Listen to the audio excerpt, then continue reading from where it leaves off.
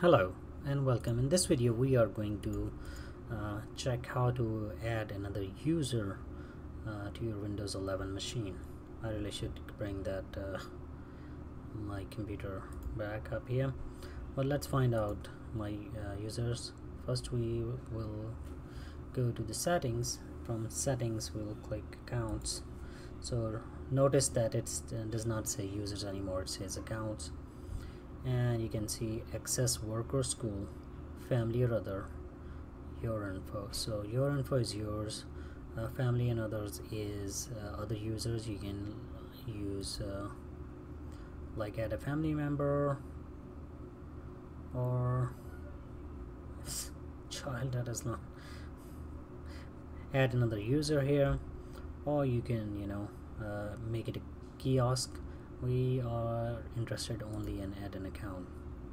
Now this is asking for a Microsoft account. We're gonna say I don't have this person's sign-in information, but just in case, if you know, just type in their email. You don't have to set up any password or anything. They will be prompted to enter the password. Since we are not going through Microsoft account route, we just want somebody without a Microsoft account, like a local user. We will just type in their name. Now I believe first user is I don't know, my son keeps changing things around. Let's say my name, and hopefully let's say my, and we can type in a password. Let's see.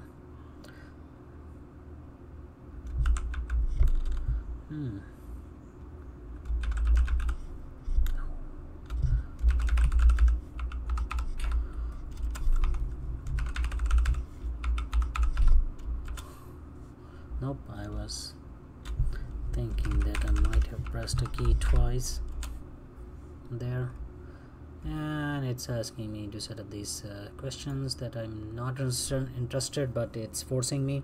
Let me quickly set those up. Alright, so I set it up. You can see the other local account is right there.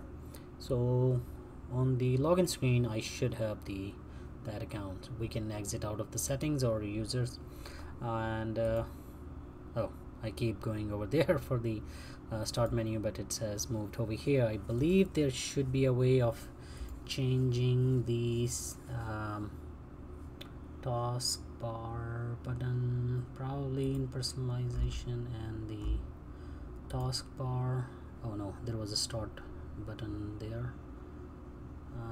Where is the back button? Back, and you can see start right here, and you can see it looks like the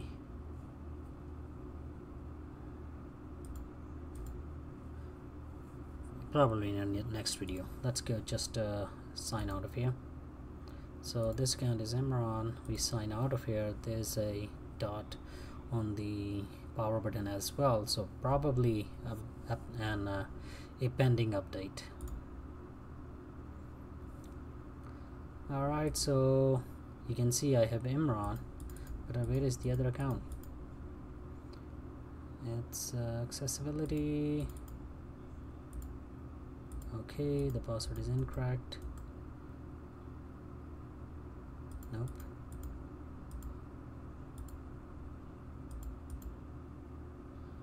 Network, that is accessibility. So surprisingly I don't see the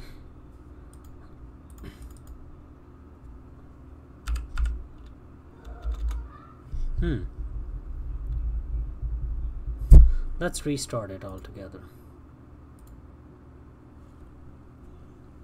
Normally this type of behavior, when you see the name already in place, is when you're logged out of your computer, and when you're restarting or when you're logging out, it should let you type in your username as well. That is not the case. Maybe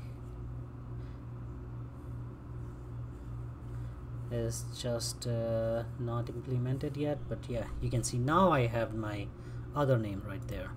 I can click on it. I can enter the password that I forgot. Hopefully this is the right one. To sign remotely, you need the right to sign in through remote desktop service. Okay. Again. It's not working. Something to do with the probably this basic session. We enable the basic session and click unless it's going through. Yep. So enhanced session does not work right off the box. So you have to go through this step, making it basic session, and then it works start working for you. Now enhanced session is much better. You can actually resize this virtual machine screen just like a normal browser window you would, but for some reason enhanced session is not letting me sign in. Hopefully once signed in, it will set up its security identifiers and all that, and then we'll be able to log in. As it is, let's go accept, and I have the screen there. Now let's see if we can go to enhanced session. Let's type in the password again.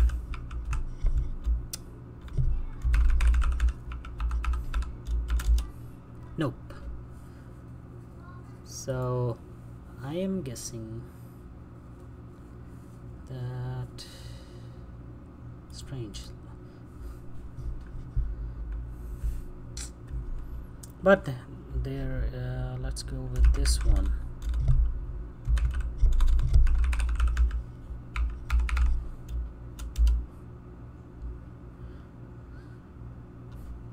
Yeah.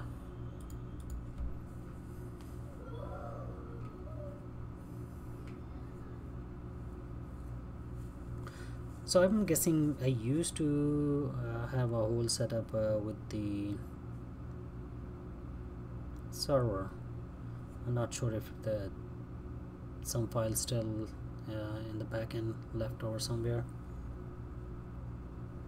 But anyways, that's how you add a user to Windows 11. Maybe it's just buggy and not working. Whatever the case may be, we were successfully able to add a user. In the next video we'll do some real cool stuff with EFS. Stay tuned that video. For this, let's wrap it here.